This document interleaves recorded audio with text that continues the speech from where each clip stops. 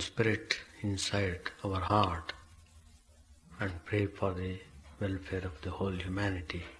Shanti, Shanti. Peace, peace, peace be unto all. Om Sthapakaya cha dharmasya sarvadharma swarupine Sthapakaya cha dharmasya sarvadharma swarupine Avatara varisthaya Ramakrishna te namah. Asato ma sadgamaya tamaso ma jyotirgamaya Asato ma sadgamaya tamaso ma jyotirgamaya Mrityormamritangamaya. Om Shanti Shanti Shanti. Offer our salutations to Sri Ramakrishna, who has shown the practical ways to reach God, who has shown how to live in this world without getting entangled, how to perform one's duties in the world at the same time be not attached to the world. It's a technique, a unique technique which has been given by Sri Ramakrishna so that everyone can practice spirituality even if he is in the world. That is really wonderful thing. What is there in this world after all? There is more misery than happiness. There is more grief and sorrow. There is more pain than anything else. So, how to make our life, in spite of all these difficult situations, circumstances, how to live our life joyfully, that Sri Ramakrishna has very clearly shown the way. If at all we aspire for real joy in the world. But many people, they just don't want this type of spiritual joy, which they think might be very difficult for them to achieve. But Sri Ramakrishna has warned, if we do not give proper attention to our ways of doing the things, then nobody can save us. We will be more and more in bondage. We will be more and more in the world. Again and again, you will have to come to this world and suffer and suffer and suffer. Unless we change the attitude, there is no way of getting out of suffering. It means we must know. Probably through suffering, some people will come to know whether there is any way. Well, that is why Sri Ramakrishna is very particular about these things. In the last class, I have read from page 81 to 82. It deals with these practical hints. Two things he has very clearly pointed out. One is to take control of the mind. Use the mind properly. Secondly, the process of vichar, that is analysis. You must constantly distinguish what is real and what is unreal. The idea is, when you are sure that certain thing is not real, it means you must reject it. It means you must not worry over the unreal things.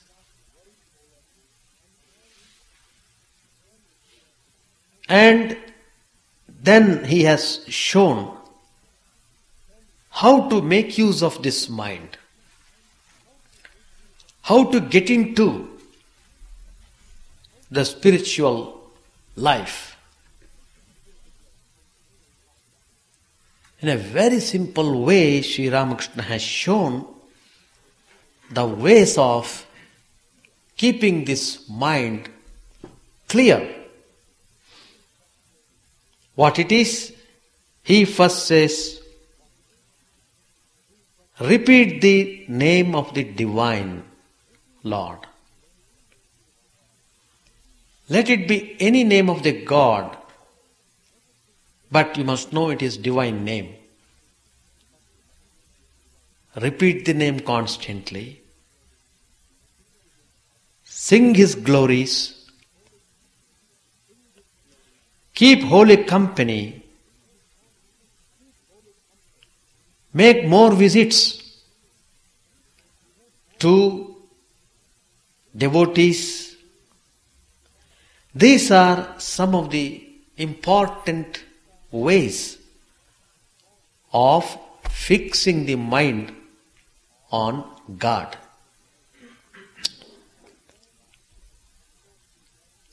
Then, of course, we have to practice meditation. Before stepping into meditation, we must go into solitude, where we would be able to think deeply without any external disturbance. There you have to discriminate between the real and the unreal. Whenever you conclude that certain things are not real because they constantly keep on changing. So once you are convinced about the unreality of things, you must immediately be ready to get rid of them. Your mind must not be allowed to dwell on such matters.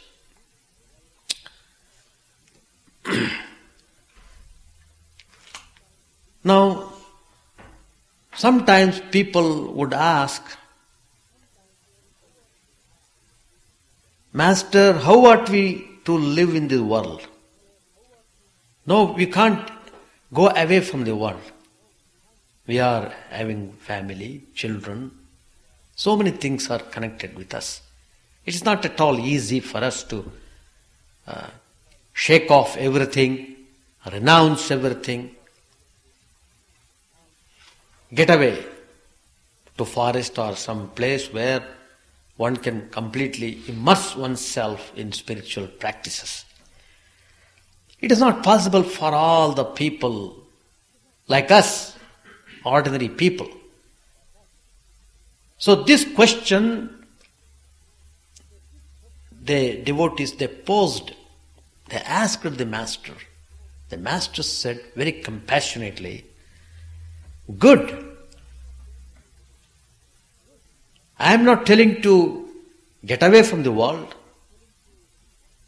be in the world by all means, but know the ways of living in the world. How to live in this world, that's very important. That's the point which we should concentrate. Then Sri Ramakrishna tells about the performance of one's duties. Sure, he has got certain duties to be fulfilled. That is the way. So do your duties by all means. It must be done. Niyatang kuru karma, twang karma. You must do. Lord Krishna also tells in the Gita. But one thing you must not forget. Do your duties, but keep your mind on God. If you remove God from mind and go on doing duties, instead of getting better, you become worse.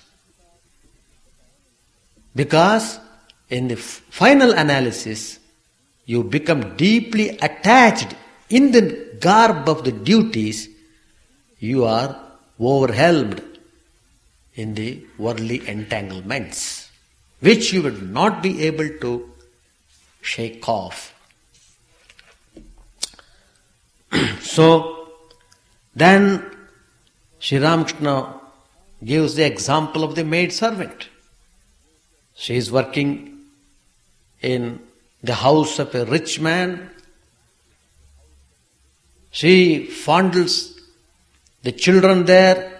She calls the children of that wealthy man as her own. She says, "You are my boy, you are my child, I love you very much," etc., etc.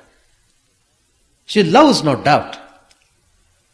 But in the heart of heart, her real love is towards her own child, towards her own home in the native village. And he gives the example of the tortoise. It moves about swiftly in the waters, but her mind is always on the bank where the eggs are laying.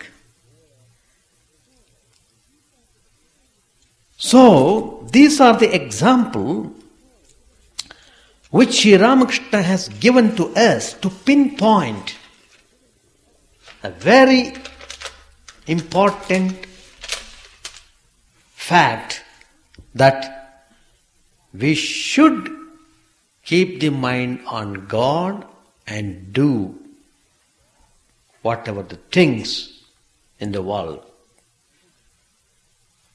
Wonderful. Then he gives the example of how the person who has not developed any love towards God, if he just enters into the world, he becomes more and more involved and entangled, as a result of which he would be facing many dangers, various types of sorrows, grief, etc. Big list. Well, what Sri Ramakrishna is pointing out here is, first you cultivate the love for God. It's very important. You must develop a taste for God, God's name. Somehow you must develop that quality. Then, once you have that love of God, then nobody can disturb you. You are 100% safe, even though you are in the midst of the ocean of the world. You will not be drowned, rather you will be floating on the waters. That's the beauty. He gives the example of the jackfruit. Suppose you cut open the jackfruit with your hands, the milk of the fruit, it sticks to your hand. It becomes very hard. It will be very difficult for you to open and remove the fruits. It becomes extremely difficult. But then, before opening the jackfruit, you smear your hands with the oil. Then you cut open the jackfruit. It comes very easily. The milk of the fruit doesn't stick to your hand because of the oil in the hand. So here, Sri Ramakrishna tells we must develop, we must cultivate the love of God. This love of God is the oil. If you have it, then you be in the world, you will not be contaminated by worldliness. So, he is again and again telling, first we must cultivate the oil of divine love. We must secure it. That's very important. To get it, you must go to solitude, you must go to temple, you must go to a place where you feel that vibration, where you can have that experience, where you can recall the spiritual vibrations. By constantly living and thinking about God in the holy place, the mind acquires knowledge, dispassion and devotion. Very important. If these three are there, then we are safe and safe. What is in the world? Only two things: lust and wealth. The whole world is just comprised of these two things. So mind is put into these things, it is drowned. It is drowned in the ocean of lust and wealth. It doesn't know how to get up afterwards. So that is why Sri Ramakrishna again gives the example to make it more clear. Water and milk. If the water and milk come together, then milk becomes one with water and you will not be able to find out even the trace of the milk. If there is a large quantity of water and little quantity of milk. But then, you turn the milk into curd, then churn it, make the butter, then put that butter in the water, it floats. You can very distinctly see the butter in the water. Two separate. Water is separate, butter is separate. Previously you would not distinguish at all what is milk, what is water. The whole thing appears as water itself.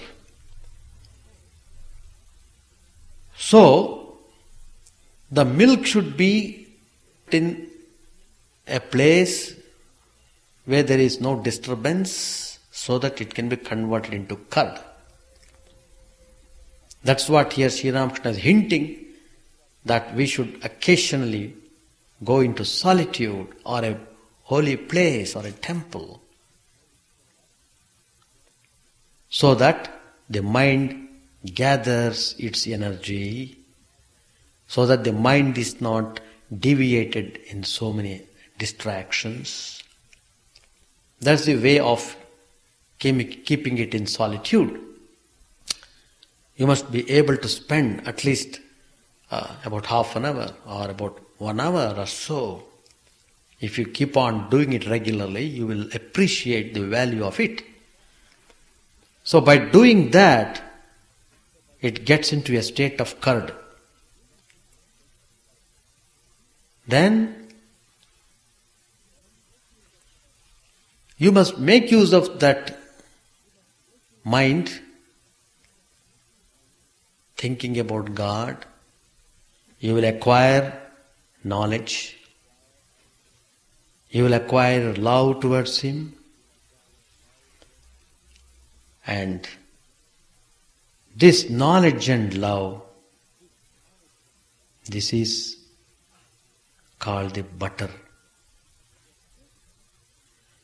So this mind thus cultured in this manner, if this mind is kept in this world, it is no more entangled. It is free from any kind of distractions. So Sri Ramakrishna in his teachings in these 2 pages has made it very clear. Develop, cultivate the love of God, then do whatever the things in the world. Side by side, use your intellect. Always have that attitude of discrimination between what is real and what is unreal. Sharpen your intellect. So, jnana bhakti, both are essential. Jnana bhakti, they are the 2 wings. The bird can fly, only it has got 2 wings. So jnana bhakti are the 2 wings. Both are necessary for us. Then our life will be fulfilled. We get fulfillment and we will be blessed. So far, we had read. Now I shall continue the next para.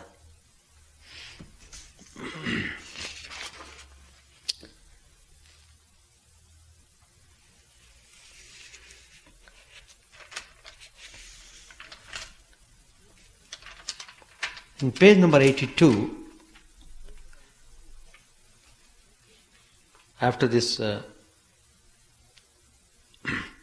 water, milk analogy is explained, then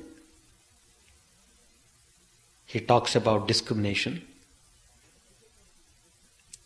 Together with this, you must practice discrimination. What is that? Woman and gold is impermanent. It has been explained here, woman means not in the literal sense. Generally people get attracted when they see a woman because of the lustful thoughts. It is true even with the case of women with respect to men. So the idea is lust and wealth. That's the point we should note. And it has been explained in the footnote. God is the only eternal substance. What does a man get with money?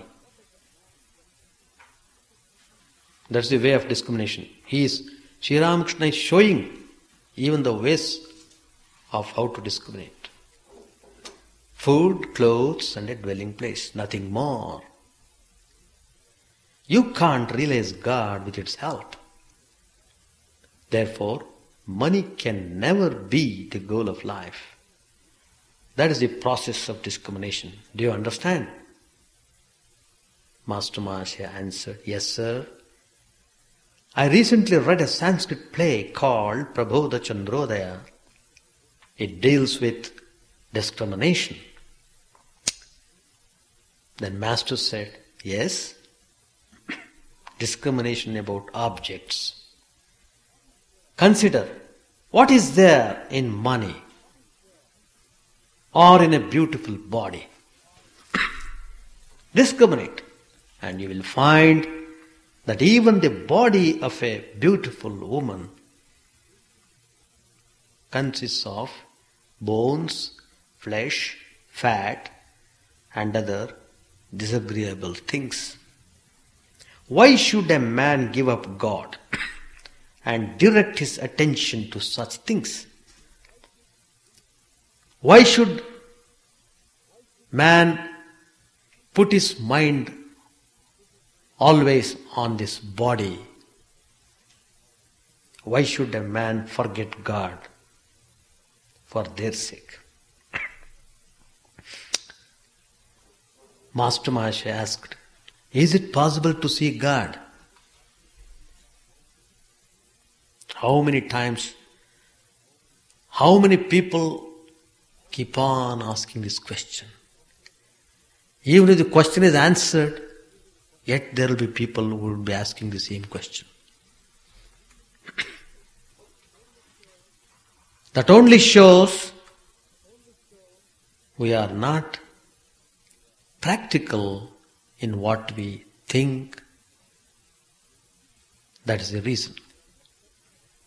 When this question was asked, is it possible to see God? Sri Ramakrishna gives fine, direct, simple answer without any complication. He said, yes, certainly. That means all the doubts about God are shattered. God is there, He is present, He can be seen. He is telling from His own experience. It is not simply theoretical assertion. It is practical experience. And then Master says, living in solitude now and then, repeating God's name and singing His glories, and discriminating between the real and the unreal, these are the means to employ to see Him. Without doing any of these things, we want always some miracle to happen. Somebody should come and simply make a magic to us. Look, this is God.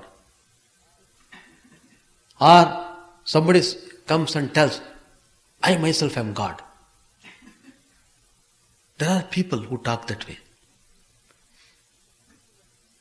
So people are simply being hoodwinked by all sorts of this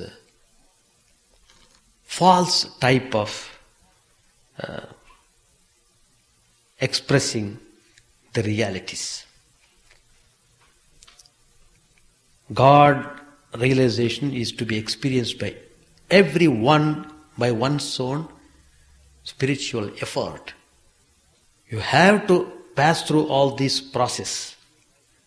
You must keep on repeating God's name, go to solitude, spend some time, develop love,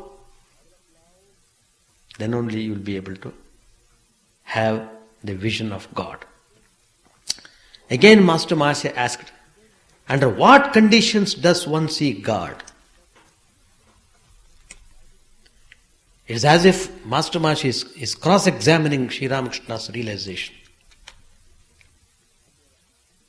On the other hand, while answering Master Maharshi, Sri Ramakrishna is cross-examining Master Maharshi's quality, what type of man he was.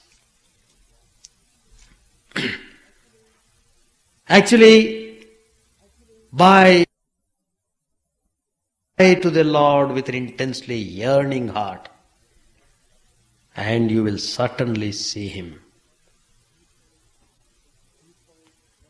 People shed a whole jug of tears for wife and children. They swim in tears for money. But who weeps for God? Cry to him with a real cry. Then the master sang, cry to your mother Shyama with a real cry, O mind. And how can she hold herself from you? How can Shyama stay away? Shyama is Divine Mother. How can your mother Kali hold herself away? O mind, if you are in earnest, bring her an offering of bell leaves and hibiscus flowers. Lay at her feet your offering, and with it mingle the fragrant sandal paste of love. How beautifully Sri Ramakrishna has given the practical ways of developing this love towards God. This is all meant for us if we really want to have the vision of God. Continuing, he said, longing, intense desire to have God, to see God. The longing is like the rosy dawn. After the dawn, out comes the sun. Longing is followed by the vision of God.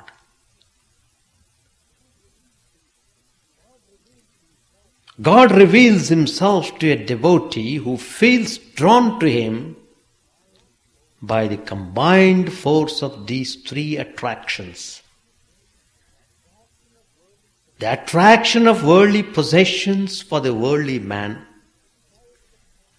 the child's attraction for its mother, and the husband's attraction for the chaste wife. If one feels drawn to him, that is to God, by the combined force of these three attractions, then through it one can attain him. So it shows to what intensity our love should be developed.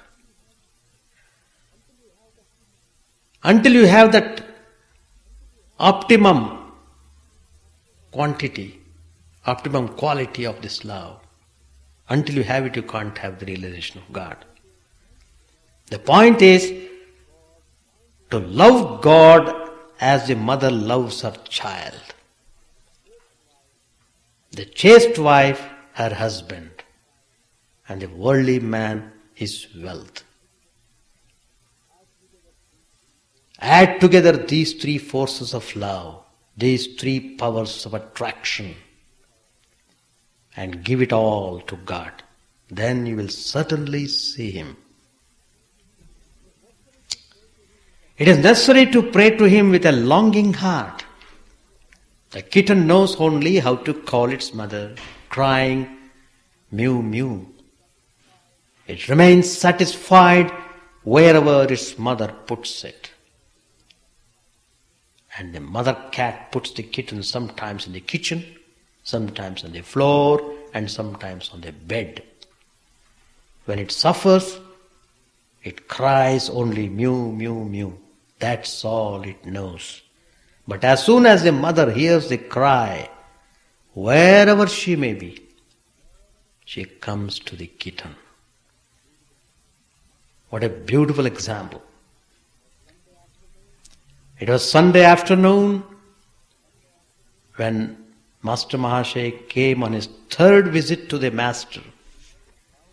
He had been profoundly impressed by his first two visits to this wonderful man.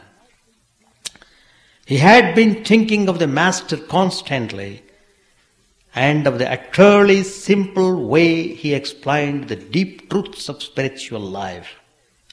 Never before had he met such a man. Sri Ramakrishna was sitting on the small couch. The room was filled with devotees who had taken advantage of the holiday to come to see the Master. M had not yet become acquainted with any of them, so he took his seat in a corner. The Master smiled as he talked with devotees.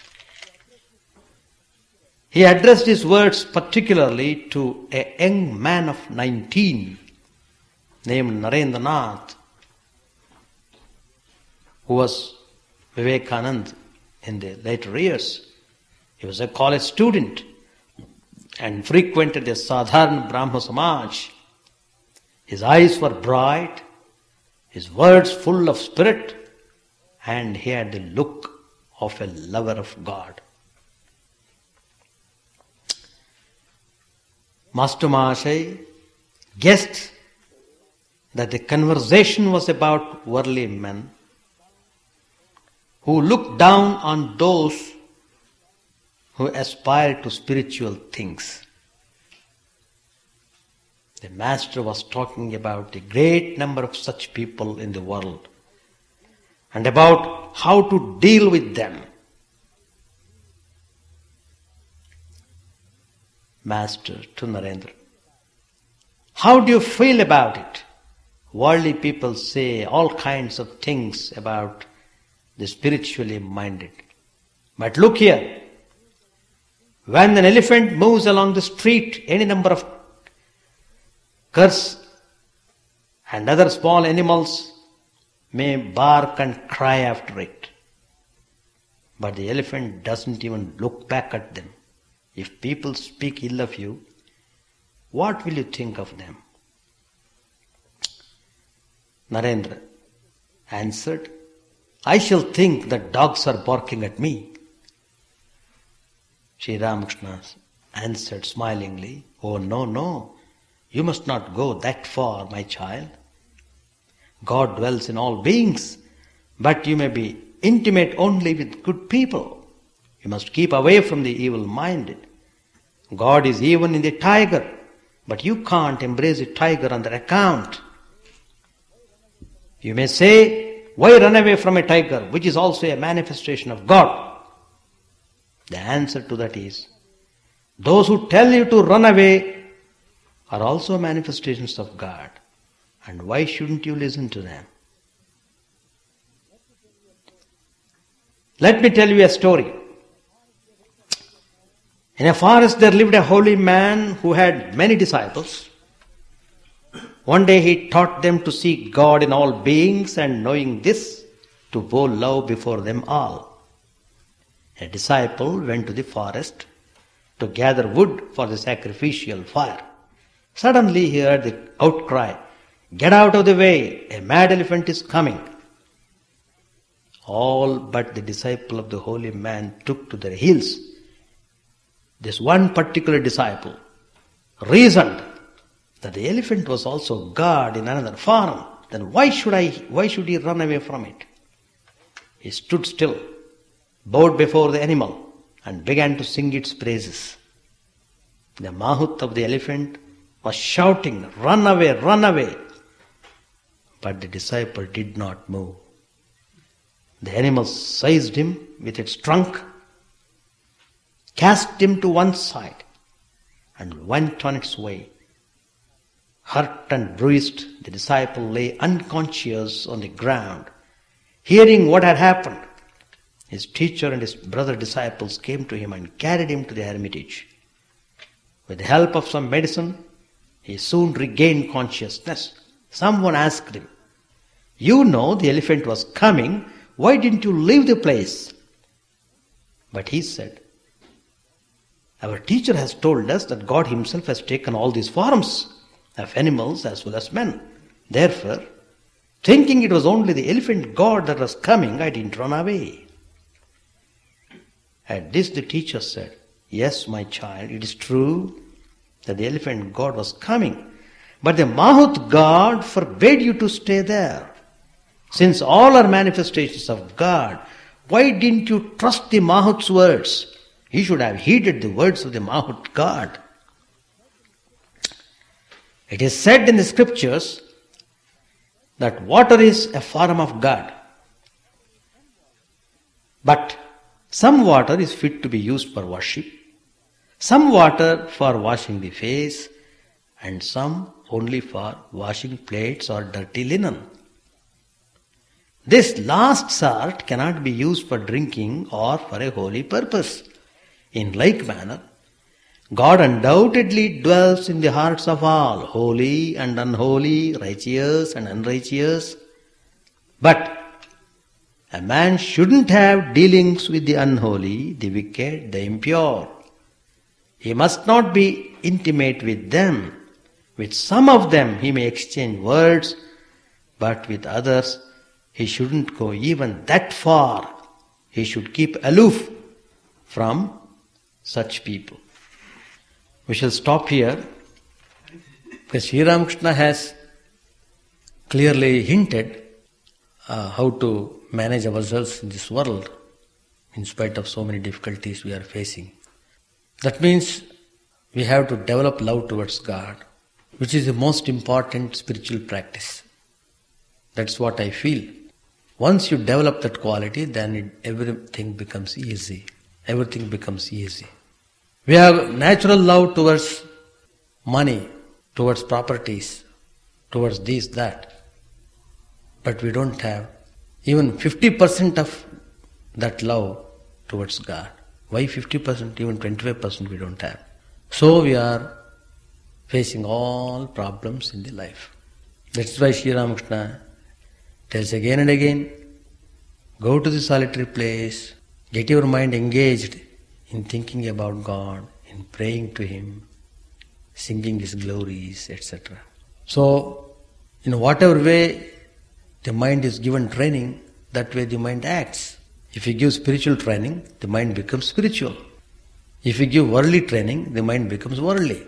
So everything is in our own hands. We must know it. Holy people have come, they have shown the way. If we don't learn, then we are to blame ourselves. What the holy people can do, what the incarnations can do. They have told, do like this, but we are not doing. We want to enjoy the world. But negatively, we are bringing sorrow ourselves. We are, instead of enjoying, we are suffering only. It's only an illusion. You must somehow find out the ways of cultivating the love of God. So, if you try it in that way, naturally the desires, etc., will come under control. Desires may come.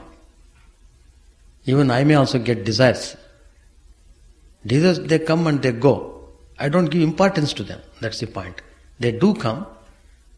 Don't care. It is not that every desire that comes you should do it. I don't do it. A desire comes, I want to visit a place where there's a very good music program. A desire comes. Then I will tell, I am not bothered about it. It may come, the desire may come, but I don't want it. So that's the point. So you must assert your mastership. You must use your, to a certain extent, sometimes willpower, if the desire is too strong. So that is the way to fight out the desires. Sometimes the friends may come and they compel you to go. And you have to discriminate. Is it good? Is it worthwhile going there? On the other hand, if I am here, I can do a little more meditation, or I can read some spiritual books, or I can do some thinking about God, which I would not be able to do all the time. After all, little time I have got, let me use it properly. So, you must have that kind of attitude. That is, you must, in the mind you must have firm conviction. What you wanted, that's very important. If I want really God. Do you want really God? If you want really God, then develop the love. If you want really God, then reduce the desires. Like that. That's the way. And moreover, unless you try consciously, there is every chance that we are being duped by the circumstances. That's the point. That's why Sri Ramakrishna tells you come in touch with people of like temperament. If at all you want to meet some friends, have the devotee friends, go and meet, go talk to them, talk about God, discuss various spiritual matters, have mutual discussion. That's the way. For example, the other day you had a very good retreat in Ganges. All like-minded people, you joined together and you had a wonderful discussion. It helped you a lot. So that's the way. So again, that keeps you more interested. Again, we shall have another retreat, because you develop the taste. It is really wonderful. It is really making me peaceful. So you again and again you like to have it. So such desires are good. So you replace the bad desires by good desires. Afterwards, you must meditate and you must transcend even these good desires also. Go above all these desires, good and bad, reject both. Both should be rejected, even good desires also. Again and again, you are forced to act upon according to your desires. At one point of time, you must be able to transcend. You must go above this level of desires. There's a state of tranquility, samabhava. The samabhava is established only when you are above all the desires, above good and bad. Of course, that state, even to think of it is good. So that is the way how we should do it. Now the first question, the religion and spirituality, what you have pointed out, that religion is ordinarily meant something mechanical and institutionalized, etc., etc. But Sri Ramakrishna did not mean religion that way. His definition of religion is perfectly clear. From his practical experience, he has dealt with this subject very thoroughly. Not that he was incarnation and he did not know our problems. It's not that. Because he actually underwent lot of hardships just to have experience and to convince himself what exactly religion means. So, what all the teachings he has given to us, they are practical expressions of his spirituality. So, Sri Ramakrishna himself has defined religion as the manifestation of divinity already in man. That is called religion, not simply dogma or rituals or something else. But the point is this, then why there are so many institutions in the name of religion? But it is necessary. It is just like a nursery where you bring all types of flowers, etc. In the beginning it is necessary to develop them. Once it comes to a certain stage of development, then it is kept separately and it is given to people who can culture them and have them independently. In the same way, institution has got its value if you understand properly. Why it is mechanical? Because your heart is not there. If you know you have come here, you want it, so you are doing it. You must have that attitude. I have come to this institution. I have come to this ashrama. Why? For spiritual life. Then why I should not live properly? So, you must try to search yourself. And in fact, what is the meaning of Sri Ramakrishna telling, repeat divine name, repeat, he says. Repeat, of course, is mechanical in the beginning. But constantly repeating means the mind constantly dwells on that subject. And that paves the way in course of time. Suppose you think of a beautiful picture. Again and again if you think, then your whole mind dwells on that because you begin to love that picture by constantly thinking about it. That is only repetition. Constant thinking is nothing but repeating your thoughts. And to that extent, you are preventing other thoughts to cross.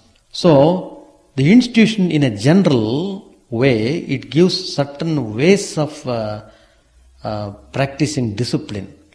Individual responsibility is there. Each one has got his responsibility. He should understand it. Make use of the ashram, make use of the institution, utilize it properly and develop inwardly. So religion is interior life. Religion is completely interior life.